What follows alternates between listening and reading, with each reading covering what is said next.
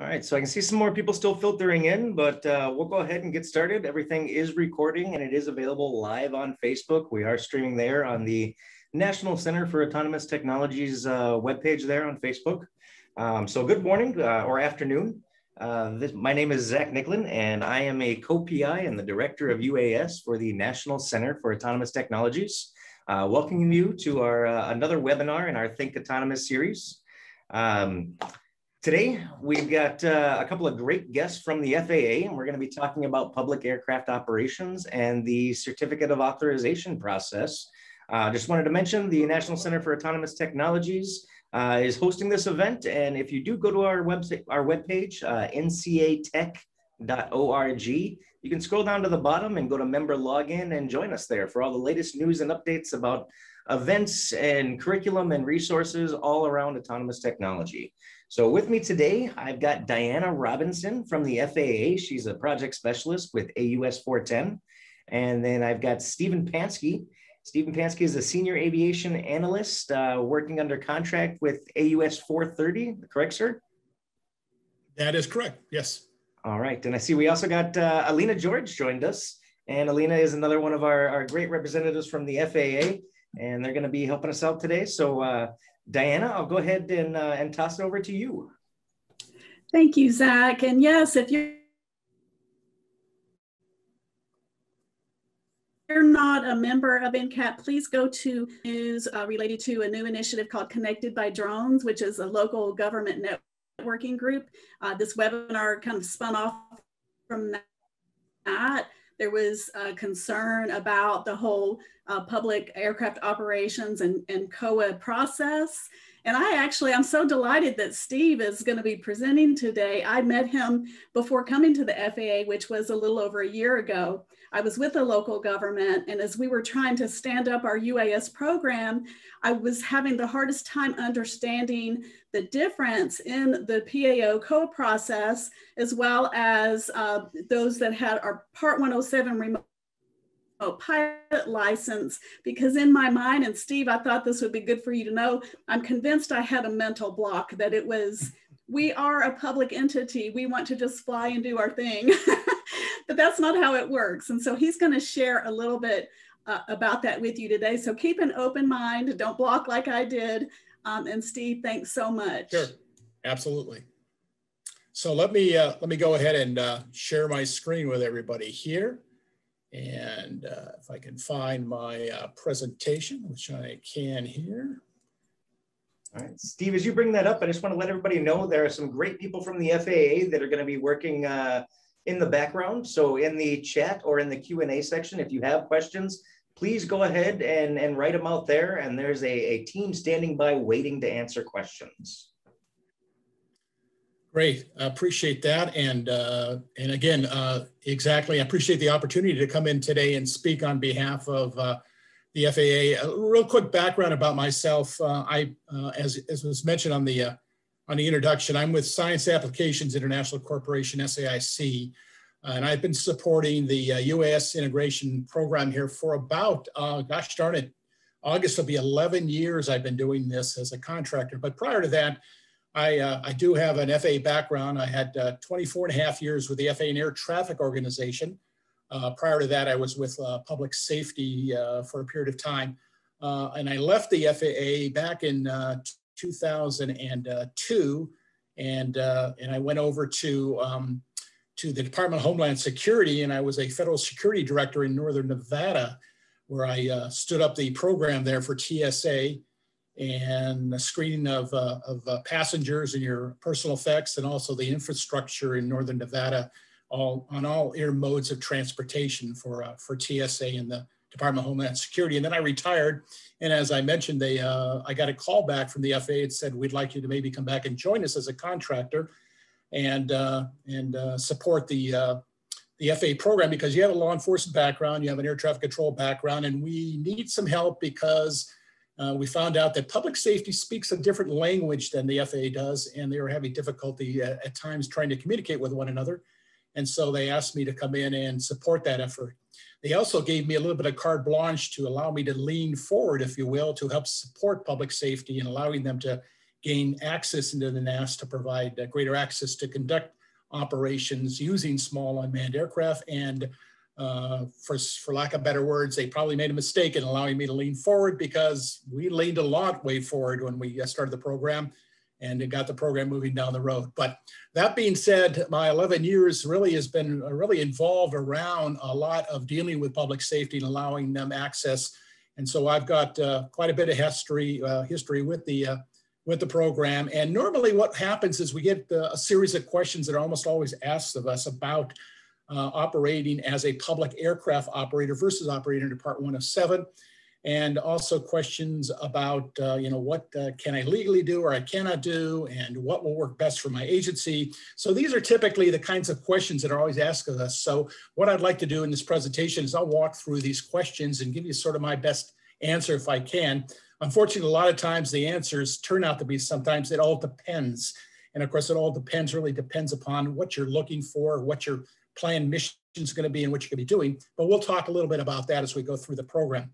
But what I'd like to sort of start off, if you don't mind, is to sort of put this all a little into perspective, because I know typically the audience can vary from people who have a lot of experience. They're not only Part 107 operators, but they also hold other types of aviation certifications like private pilots and commercial and air transport ratings. And they have a lot of experience and they understand the NAS quite a bit. And then on the other end of the spectrum, unfortunately, we have a lot of folks that are just starting off and they're trying to understand, what is this all about? What does this all mean? I want to go out there and I want to fly my unmanned aircraft and I want to support my agency and I want to do that. But what can I legally do? What can I not do? What is this thing called the NAS? What does it all mean? So I want to just take a few slides here, sort of put this in perspective for you is what it is. Unlike public agencies that really are segregated or set up based upon the footprint or the size of their cities, the size of their counties, or in some cases, state agencies, and we're dealing with federal agencies, responsibility across the entire United States and onwards. The FAA really sets the airspace up based upon classifications of airspace. So a lot of times the footprint of what the class of airspace is could very well be contained within not just one city, but several cities. And that expansion footprint then falls out, and sometimes it falls over to other states. So in other words, the FAA doesn't really classify their airspace based upon a jurisdictional kind of footprint of we have to remain within the size of a city or the size of a county as far as those jurisdictional boundaries. Their classification is really set up based upon the complexity of the airspace. And that's how we do this, is controlling airplanes. The areas that are not really that complex, the Class G airspace, we typically can sometimes provide advisory services to pilots that want to operate there, but normally we classify it as uncontrolled or because simply we're really providing services to those locations where the complexity of the airspace is such that we have to provide really positive control to pilots and aircraft to allow them to egress and regress into controlled airspace. So if you look at this diagram here real quickly, what you'll see is Class G airspace is sort of like in that uncontrolled area. But then we look at Class Delta, Surface Class Echo, Class Charlie, Class Bravo airspace. These are all sort of complexity based upon, as I mentioned, the volume of aircraft that are going into out of the airspace, the types of aircraft, and the complexity of the airspace, typically to egress and regress down from higher altitudes and descending. So when we talk about upside down wedding cakes, that's really what we're talking about, a bigger expansion on top where we're capturing some of the high performance aircraft and the air carrier type aircraft. And we're basically working them down into and landing at the airports. And conversely, when they depart, we're providing them protection as they climb out into higher altitudes. You also notice up there Class A airspace.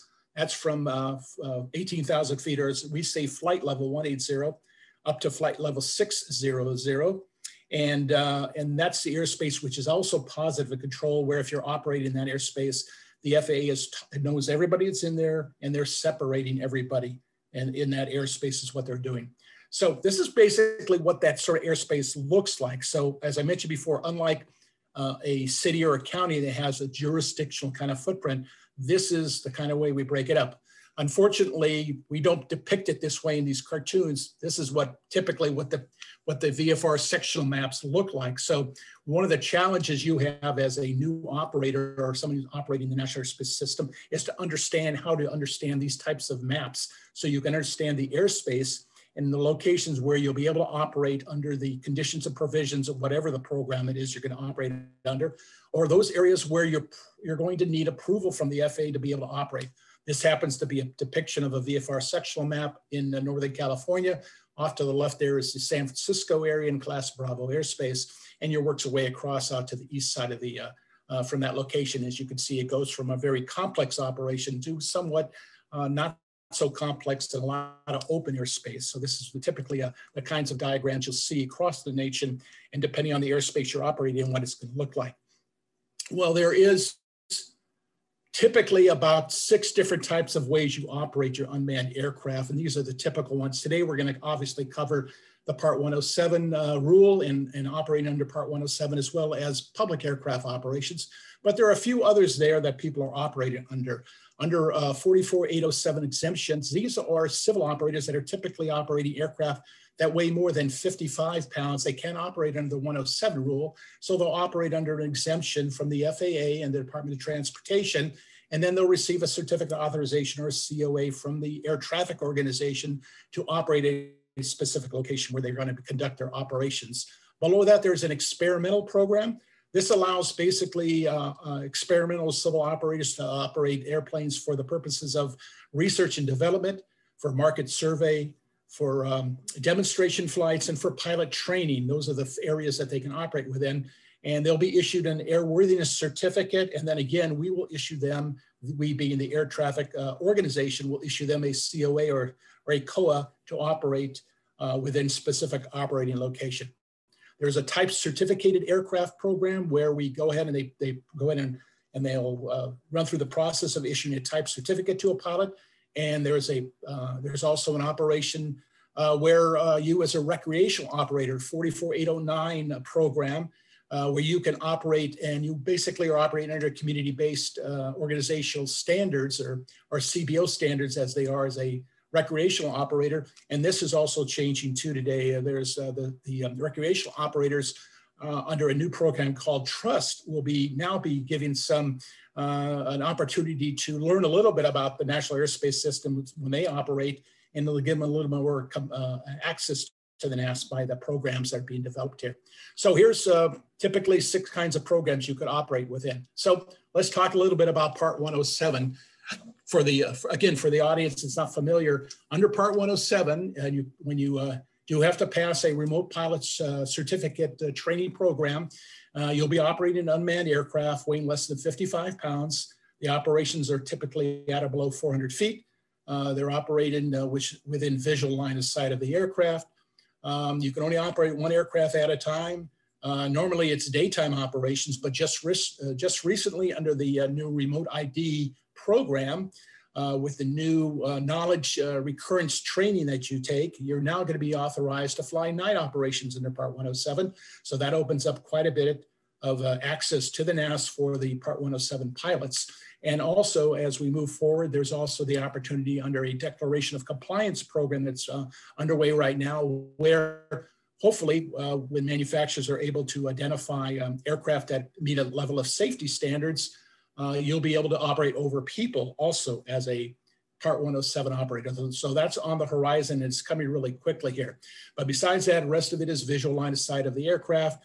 And if you need to operate within within controlled airspace, that's not the Class G, but the Class Delta, Surface Class Echo, Class Charlie, or Class Bravo airspace, you would then be able to get approval through Part 107 by either using the Low Altitude Authorization and Notification Capability Program. It's called LANCE, which is a smart app that you upload onto your smartphone or your tablet, and you can get approval immediately to fly in controlled airspace. Or you can still use our Drone Zone web portal to be able to go in and apply for an approval to operate within controlled airspace for those locations where the LANCE program is not authorizing you to fly. So that's typically what the 107 program looks like. But as a public aircraft operator, it's a little different. Instead of taking an examination and passing a remote pilot requirement for you, as a public aircraft operator, you're operating under Part 91, FAR, Federal Air Regulations, Part 91, and you're operating under a COA or a Certificate of Authorization to conduct the operations. We have two types of COAs that we issue to public agencies. One is called a blanket area COA. This is for all operations in Class G airspace across the CONUS of the United States, which means that you have the same access as you would under Part 107 for conducting missions. However, under the COA as a public aircraft operator, you also get a few extra things. You automatically get day and night operations as part of your approved COA. And then you're also going to get what's called limited flight over people for life-saving events. The determination was made that since public agencies, for the most part, are conducting operations that are for law enforcement and firefighting, those types of operations inherently are going to require operations that may be need to be conducted over people or property, such as a collapsed building where you want to get your aircraft low enough to be able to survey the area there. So inherently, it was felt that being able to provide them with that access was a necessity. So that was built into the COA as part of that approval for limited flight over people for life-saving events. There's also another program that we just started off, and we'll talk about a little bit later on, and that's called Tactical Beyond Visual Line of Sight, where you'll actually be able to fly beyond the visibility of the aircraft for a limited amount of time to conduct, again, life-saving missions. And we've also offered that up for those public agencies that are currently holding COAs and want to go and get an additional Tactical Beyond Visual Line of Sight approval. There's about 145 agencies right now that have signed up for that program that have been approved for that operation. For the blanket area, typically, because we don't have a requirement to do any coordination with an air traffic control facility because it's Class G, it takes us about 5 business days to process that approval for that COA once you've submitted a good application into our program called the COA Application Online Processing System. The other type of COA we have is called a jurisdictional COA. Unlike the Class G COA, the jurisdictional COA is identified by a footprint of the size of the operating area you're normally going to be operating your aircraft in. So if you're going to be the size of your city or the size of your county or possibly multiple counties where you have a responsibility and you're going to be responding there all the time, then the jurisdictional COA would probably be a good direction for you to go, because you probably have controlled airspace there, and the COA will actually identify within the document the provisions that you'll comply with to be able to operate within controlled airspace. It's different than LANCE because LANCE uses that app, as I mentioned earlier. The COA itself identifies the operational way you're going to be approved to fly within controlled airspace. And because the operations in jurisdictional area typically are involving air traffic control facilities that have to be coordinated with, it takes a little bit longer to process those. It's really dependent upon the complexity of the operational area that you're going to be want to operate within. But normally about 30 to 45 business days is what it takes for us to process a jurisdictional COA. Again, it's a first come, first served basis where their COAs are processed. We have 3 locations around the country where we're processing COAs right now today. That's in Seattle for the Western service area, Fort Worth, Texas for the central, and then the eastern areas, Atlanta, Georgia, where they're processing them. And of course, depending how busy they are, could very well drive the timeline it takes to process those COAs. The third way down there, you'll see there it says special governmental interest. We're going to talk about this a little bit later here in my presentation, but if at some time you cannot get access into the NAS to fly and it's for a very specific time of emergency type of situation, there is a way for us, the FAA, to be able to approve that operation for you under a special governmental interest or an SGI approval through the FAA System Operations Support Center. Again, we'll talk about that in just a few minutes about that. So the next question always is, am I qualified to operate as a public aircraft operator? And of course, before I usually talk about this, I always like to make sure we understand that when you operate, whatever program you're operating under, you have to really operate under the conditions and provisions of that specific program. So if you are operating under Part 107 and you hold a remote pilot airman certificate, you are operating under the rules of 14 CFR Part 107 and all the rules that apply with that. If you're operating as a public aircraft operator, and this is to the public agency that we issue the COA to, not an individual pilot or pilots. The pilots or pilots under the COA are operating under the public agency who has the public declaration letter. Has the COA issued to them. Those type of operations you're conducting under the specific operating provisions and conditions of the COA itself and under rules of FAR Part 91. So the important thing to understand really is that they're mutually exclusive, meaning that you can't combine the two programs together and make one program of your own that takes the best of all of them and operate under that. You have to make a conscious decision before you fly to say that, look, if my pilots hold Part 107 certificates, and I also have a COA to operate as a blanket COA, and I also have another COA to operate under a jurisdictional, and by the way, you can hold more than one COA. The only understanding you have to have is before I fly the airplane, I make a decision which program am I flying under, and I'll fly under the conditions and provisions of that specific COA, because each one of the rules and the operating conditions are slightly different, and you're going to want to make sure you're operating under the legal rules of whatever that program's going to be. So moving forward here, how do I qualify, or is my public agency qualified to operate as a public aircraft operator? Well, there's 4 basic criteria that you have to meet to be able to operate as a public aircraft operator. First of all, your agency must be a political subdivision of your state. Each state constitution, I can tell you right now, is slightly written differently, and they identify each one of their agencies, whether it be their cities or their counties or their parishes or their townships or their villages or whatever they're calling their entities or how they made up their states. They're all usually classified within their constitutions under some sort of statutory citation that addresses how that they are qualified to operate as a political subdivision of their state. And so the first criteria that has to be met is that your agency actually meets that criteria. And I'll be honest with you, there are a lot of public agencies out there that do not qualify because their states don't recognize them. We have a real challenge a lot of times with the volunteer fire departments across the country because they are basically operating in the best interest of their communities, and the taxes that are being collected on behalf of them to pay for the salaries and to pay for the equipment and whatever are really not really recognized in the state's constitution.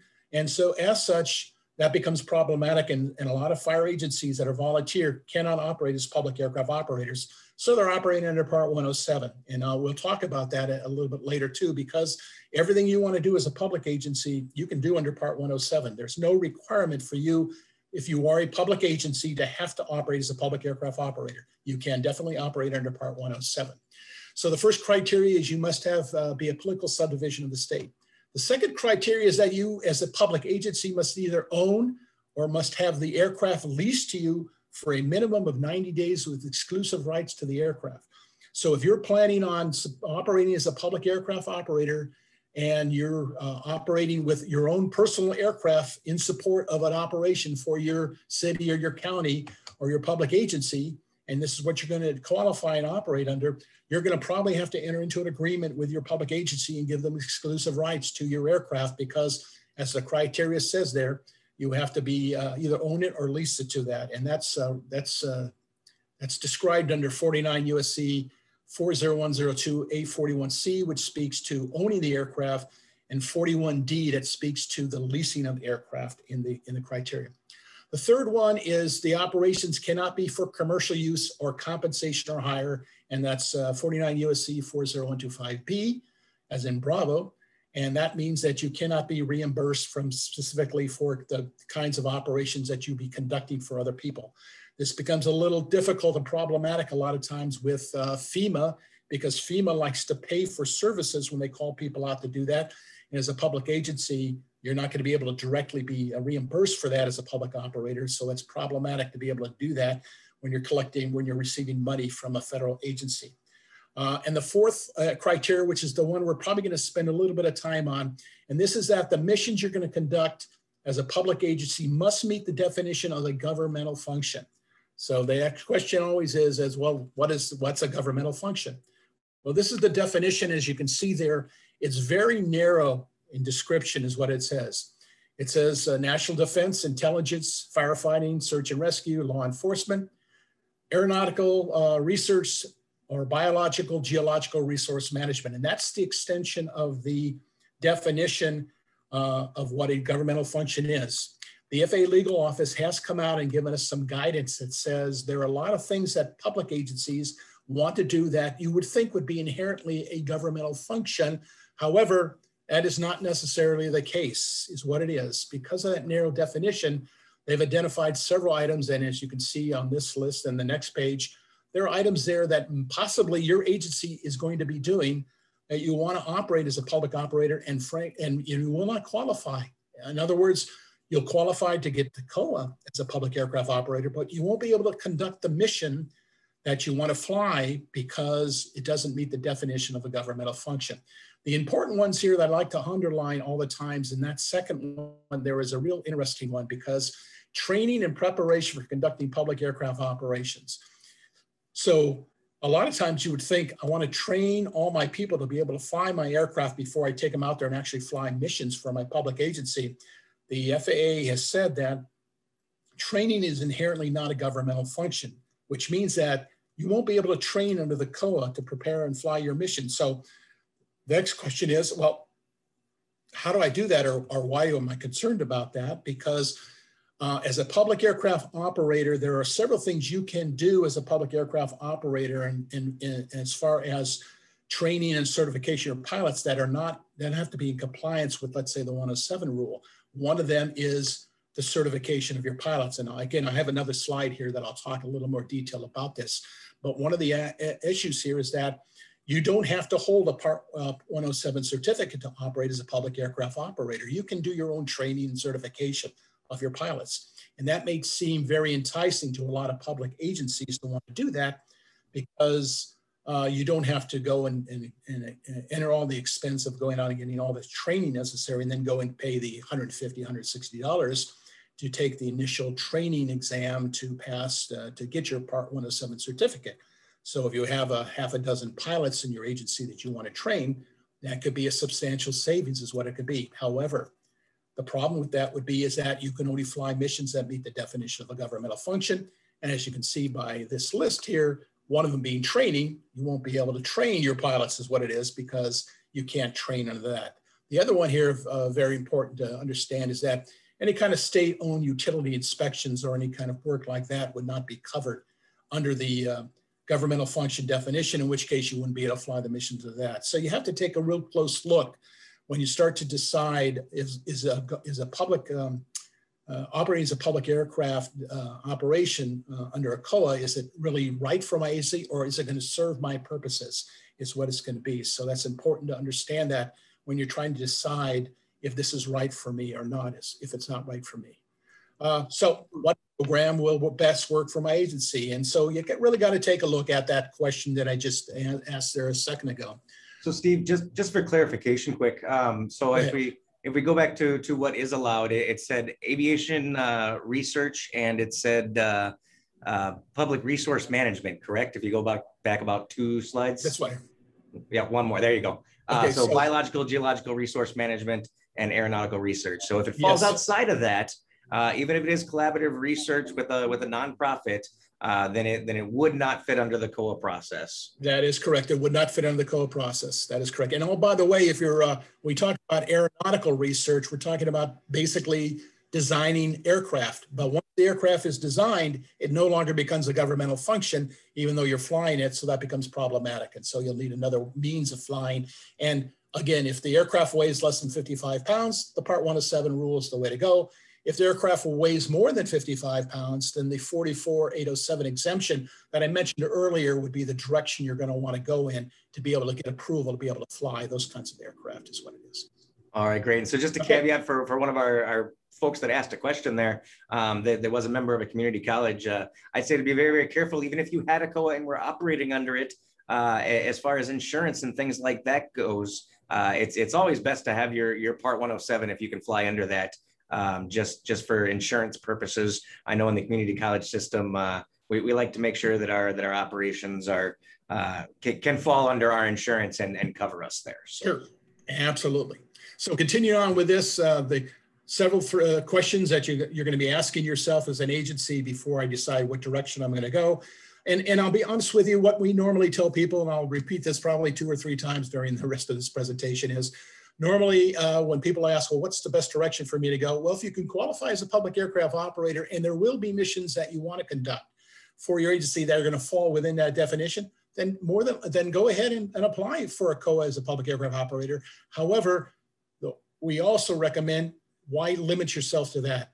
Take every tool that you can put in your toolbox and go ahead and apply for it. So yes, go ahead and get your Pilots 107 certificated so you can use that. And whatever's going to get your aircraft and your operation airborne the quickest, that's the program you're going to want to operate under. So we have a lot of public safety agencies out there that are operating not only under COAs, but they operate a lot under Part 107 to get their user operations. But when they need to use the COA for a specific operation, that's when they'll bring it out of their toolbox and they'll start to operate with it.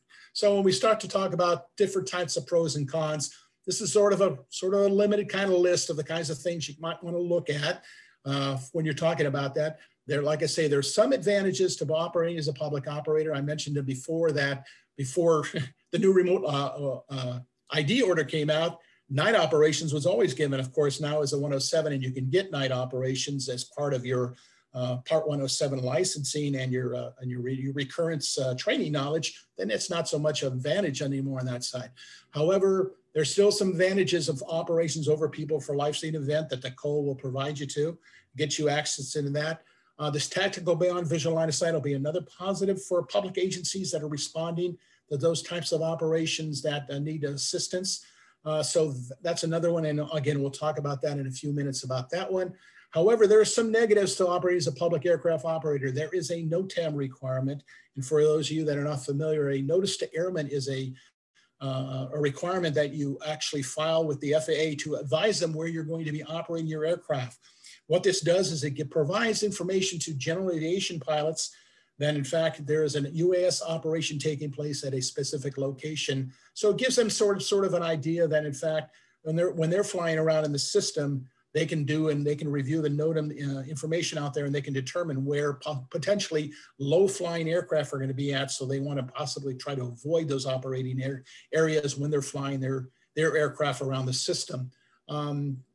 There's also some requirements in there that does limit, obviously the governmental function does limit you the types of operations you can fly under the public declaration. So for those public agencies that have made the determination that they only want to self-train their pilots and not comply with a 107 remote pilot license, then they are very limited to the types of operations they want to conduct. And the example I always give them is that when the boss says, I want to take the UAS down to the local schoolyard and do a demonstration flight for the local kids on the types of equipment we're utilizing for our public agency and fly it for them, you're going to have to tell your boss you can't fly it under the COA because it doesn't authorize you demonstration flights or public relation type flights. It's not a governmental function that's identified.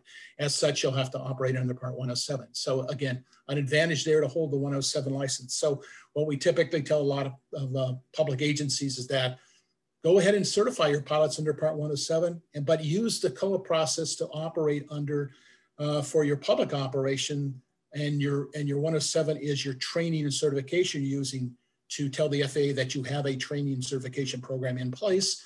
And that's how you go about do that. So you then open yourself up to be able to operate at almost all the operational locations you want to conduct operations at. So you have both of them is what it is. Again, if in fact you don't perceive your agency needing to operate as a public aircraft operator, because you're probably not going to find too many of those operations where you need to operate as a public operator or an advantage to that, then I would say probably it might not be worth your effort to go down that road to go in and apply for approval to fly as a public aircraft operator. And I'll tell you, I'll give you a little hint here in a few minutes here that in fact, as a Part 107 operator, you can actually get those approvals anyway. And I'll explain that to you in a few minutes here, how you go about doing that. A couple of additional advantages, obviously, as operating as a civil operator is that there's significantly less kind of reporting requirements for you to do as a civil operator. There's no question about compensation and hire for your agencies. Don't have to worry about proprietary data being released in whatever as a civil operator. And the important one down there is obviously you can do all the training you need to do under Part 107, and you're not constricted or restrained from being able to do that as a public aircraft operator. So the question that we always get asked by everybody is, and that's the one I referenced to earlier, is that, well, I've heard from other agencies that if I operate as a public aircraft operator, I don't need to have a pilot's license, do I? And the answer is yes, that is true. You don't have to hold a remote pilot's license. However, this is the old thing, but answer is what it is. And the but answer is there's a lot of things you have to do as a public aircraft operator because you take on all the liability as the public agency responsibility for ensuring that you're meeting a level of safety equivalent to that of other people that are operating in the national airspace system. So that's just a list down there that you're going to develop, again, your own training and certification programs. You're going to have to establish any kind of recurrency training that you have. You are certifying the airworthiness of the aircraft. The FAA is not giving any type certificate, airworthiness certificate for your aircraft is what they're not doing that. You have to have your own medical certification for your pilots, which means you're going to develop a program for that. And you also have to develop and establish some kind of a duty time restriction policy. And what that means is that you have to determine how long you allow your pilots to fly before you have to give them rest periods and how much time they can fly, between a long period of time before they have to be able to operate again. So the FAA sets up those standards for pilots that are operating under Part 61. Under the public operation, you set those standards. So you may think that, in fact, oh, this is a great deal to fly as a public operator because I really don't have to follow a lot of the rules and have the requirements of the FAA. However, you take on as a public agency the liability for all of that, which means you really do have to develop programs. And you also have to take on that liability if something were to happen and you end up in a court of law.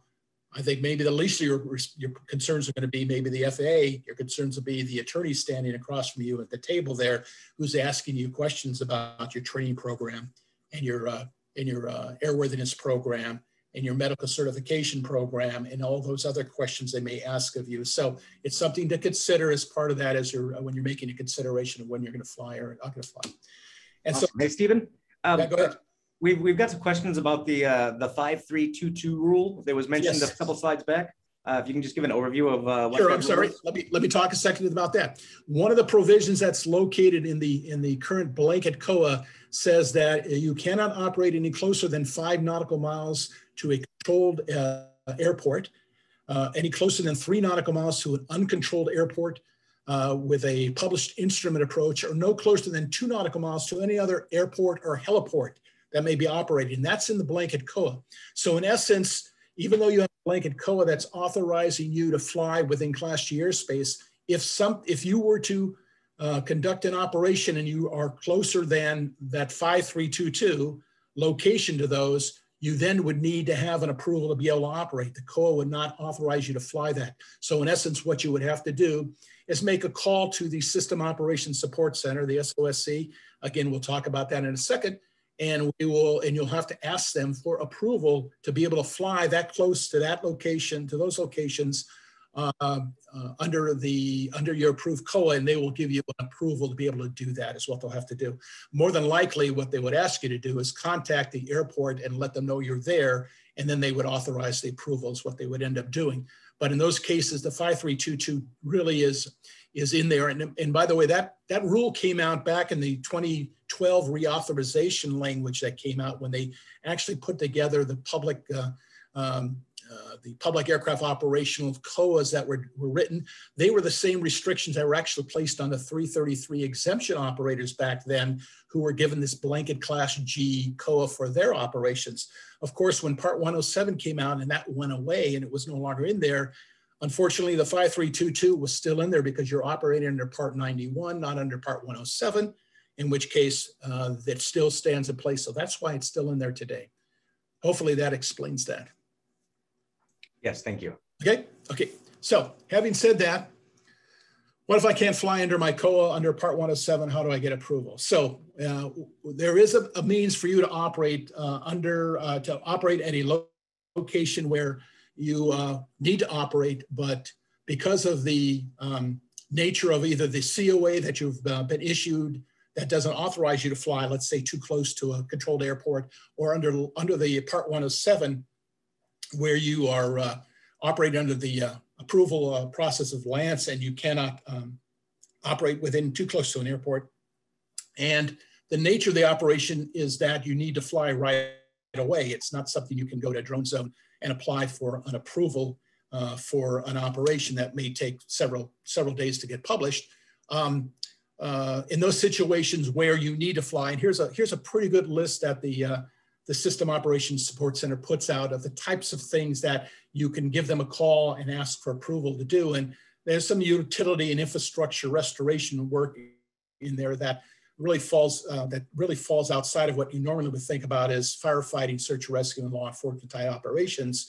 But in these types of situations where you need that approval, you can call the SOSC. Even if you're a Part 107 operator, if you're doing work that requires you to do some of this restoration work or damage assessments of infrastructure that you need to do right away, you can call the SOSC, and they can authorize an approval for you to get that approval to go ahead and fly that type of mission for them. So even though you think that you need to operate as a public aircraft operator because you need that access, you need to get in there and do those things that normally you can't get approval under 107, there is a way under 107 to be able to also get those types of approvals, and this is what it is. And basically what this turns out to be is that, again, if you're flying into Part 107 and you need the additional operational access and flexibility to get access. If you want to fly within a TFR in support of a mission there, that's another way you can get in and do that operations. Or if, like I mentioned before, you need to get into controlled airspace and operate, it's a simple one phone call to the SOSC. And there is a small one-page email that you'll have to send to them, which gives them the specific operating location, the latitude and longitude coordinates where you want to operate. And they'll do all the coordination for you is what they'll do. So in a situation where, in the example of you're getting called out to go into another county or go out to maybe another state in support of a search and rescue or an incident involving a natural disaster where they're maybe calling in additional teams to help support one another. If you go and evaluate the airspace and determine that, oh, wait a second, it's controlled airspace, I don't have an authorization to do that under the Part 107, and I don't have an authorization under either my COAs to do that, you can call the SOSC, and by the time you get there, they will have given you approval to go ahead and fly the mission. In fact, depending on the nature and the complexity and of the event and something that's imminent kind of operations, they have the authorization to go ahead and give you immediate approval, and they'll let you know the paperwork's to follow, but go ahead and fly the mission. And they actually are on the phone. They're talking to either the air traffic control tower or the radar approach control facility, and they're letting them know that this is where you're at and you're operating a mission.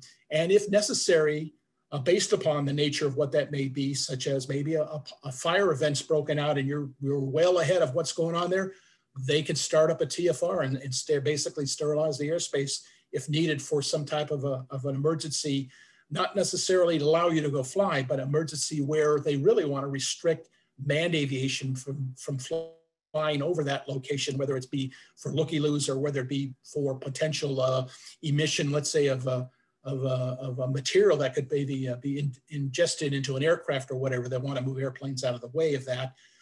Then in fact, they can stand up TFRs right away. So they have the ability to do that. They are basically the voice of the administrator, the SOSC, and being able to manage the airspace. And they're in direct contact, obviously, with the administrator when they're doing a lot of approvals and movements and approvals of airspace in the system is what it is. And Stephen, just for clarification, the SOSC, are they staffed 24/7? Yeah, good. SOSC, System Operations Support Center. They are 24/7, 365-day facility, although between the hours of midnight, somebody gets to take home the telephone is what they get to do. So they have the ability and they have a computer and they can do everything from their home. But right now they're not staffing in a facility 24 hours, but there is somebody who answers the phone at any time is what they do, just to let you know. Great to know. Okay. All right. So what about this tactical beyond visual line of sight approval that we allow for public agencies right now? This is a program that was started about 6 months ago, 8 months ago, where it was determined that a lot of times, because of the nature of an event or whatever, where you want to move on a UAS into a position where you can't really have eyes on it. And of course, all of your operations are done visual line of sight of your aircraft, but there may come a time when you need to operate the aircraft at a location where you cannot see it, and you frankly don't want to put a visual observer out there in harm's way in a location. Good examples are, I have an overturned tanker truck that's emitting all kinds of chemical fumes. I'm not quite sure what it is that's emitting, and I'm not suited somebody up to go walk into this thing to try to take a look. I may take my unmanned aircraft and fly it in there to take a sort of look all the way around the truck to see if I can capture the labeling on the side of the truck to get an idea of what this chemical is that's being flumed out. And I may put it in a position where I can't see the aircraft because it's behind a flume of smoke or whatever. Or the case of a structural fire where I want to come up the back side of the building and take a look. And I'm not going to put visual observers out there potentially in harm's way because I'm looking at the top of the roof to see if in fact I've got exposed building, I've got structural potential damage for a collapse of the building. So a lot of times I'll put the aircraft in some place where I want to be able to see it, but nobody can see the aircraft. So I am authorized under this tactical beyond visual line of sight to be able to authorize this kind of an operation for the approval of that beyond visual line of sight. The requirements are that you have to stay below a 400-foot solid ceiling. You can't exceed 1,500 feet from the operator of the unmanned aircraft where the ground control station is. And you have to be within 50 feet of the structure that you're actually flying behind, or within is what it is. So there are some conditions and restrictions to this type of an operation, but it does give them greater flexibility to allow them to tactically be able to operate. Today, it only is authorized for, again, COA operators that are operating as public operators. They have not authorized this for Part 107 operators, but a little secret for you, if you're a Part 107 operator and you're supporting, let's say, a fire agency, or you're supporting some sort of an operation where this could be the case, you definitely can call the System Operations Support Center and let them know, hey, we're responding to this. We're going to be needing to operate beyond visual line of sight for a small period of time to be able to do an assessment. And we'd like to get approval under our 107 to do that. They can definitely approve that under a Part 107. They can give you that authorization, that special governmental interest approval if you ask for it to do that. So again, as a Part 107 operator, you're not going to get an approval, a blanket approval, to go out there and do it every time, but you can use the Part 107, use the SOSC under Part 107 to be able to go out and approve and ask for that. Actually, if you want to go back one slide here, we just want to dig in a little deeper there. Yep, this one here. Okay, so you said within 50 feet of the building, that's the aircraft within 50 feet of the top of the building with that correct. Hard line of 400 feet, correct? Exactly, yes. The operator is not required to be within 50 feet of the structure. No. Thanks for having to clarify that. Yeah, the operators, you don't want the operators that close to the building, is what yes. We want everybody to stand off away from the building is what we want them to do. And so the goal is that, and it's not funny, is that little picture drawing there looks like there might be somebody standing on top of the roof up there. But that being said, no, they don't have to be on the roof. They don't have to do that. Yeah, the restriction is for the aircraft is what it is. Yes, okay. Right? So let me stop right there and give you the plug that if you have questions that we haven't answered today and you want to have answers to and need answers to, the help desk at FAA.gov is a great resource for everybody to utilize. They have a team of experts there that can answer your questions. And normally, if it has anything to do with public aircraft operations or whatever, they will forward those questions on to me, and I'll be the ones that answer those questions. So, yeah, one way or another, you can do that, and that'll be great. And I think at the if you didn't hear, my email is steven.ctr.pansky@fa.gov. If you want to give me an email call afterwards, and I'll put it in the chat after we're done here, so you have that. And if you want to send me an email and ask me questions, feel free to do that. And then we can go ahead, Zach, and open up to any other questions anybody may have if we've got some time. Great, Stephen. Tons of great, useful information. And there was questions throughout that I think most of them got answered there. But I wanted to thank you very, very much for going further on for coming today and giving this presentation. I mean, just like I said, tons of very helpful information. And then I want to point the attendees out in the chat there. There's a couple of great resources, whether it's the ncatech.org website, specifically the Connected by Drones section. This webinar is being recorded, and the presentation and the webinar will be available at that address there. And then I see Steven's got his email in the chat, and Diana put in the SOSC email. So Diana, if we can add in the FAA UAS help in there as well, that'd be another great resource for folks. And then of course, on the ncatech.org website, there is forums there that you can ask any questions that you may have if you don't want to go, straight to the folks at the FAA. One caveat to that is you must be a member of the site in order to post in the forums. You can look at the forums, you cannot post unless you're actually a member. And then I want to thank Diana and Alina in the background. I saw y'all just going to town answering questions for folks. And Alina, you got anything to add here? I guess just wanted to shout out to our other program. If anybody is working with schools or is part of a school, collegiate higher education, then we have a program for you. It's called the UAS CTI. It's also on NCAT's website if you want to take a look. And Diana and I are happy to talk to you about joining. Yeah, absolutely. Thank you. Yeah, any 2-year, 4-year schools interested in being a part of CTI, Alina and Diana do a really great job onboarding folks and answering all their questions. If you're interested to see if a school near you is part of CTI, if you go to the ncatech.org website and you click on the CTI, the UAS CTI, it actually comes up with a map and lists all the schools that are a part of it. Got a nice little map, tells about their programs, and gives you hyperlinks directly to their program pages. So lots of great information there. Working on doing some of the same thing with the Connected by Drones folks, but we're just getting started on that one. So we're not quite there yet, I don't think, but that's something that we're continuously working towards. So. Thank you, Zach, and thank you, Steve. This was a great presentation, answered all the questions, and we really appreciate it. Yeah, absolutely. Well, once again, Zach Nicklin with the National Center for Autonomous Technologies, and this has been another installment of our Think Autonomous web series. So go ahead and check out our page, check out our Facebook. We've got the links for the actual website in there, and the resources and recordings should be available between both of those sites. So Steve, thank you once again for coming and talking to us. Diana and Alina, thank you very much for your help setting this up. And I saw Scott just jumped off the line there, but Scott was in the background monitoring things and answering questions. So thank you very much too. To all our attendees, again, welcome. Thank you for coming and being a part of this. And please reach out with any further questions you may have.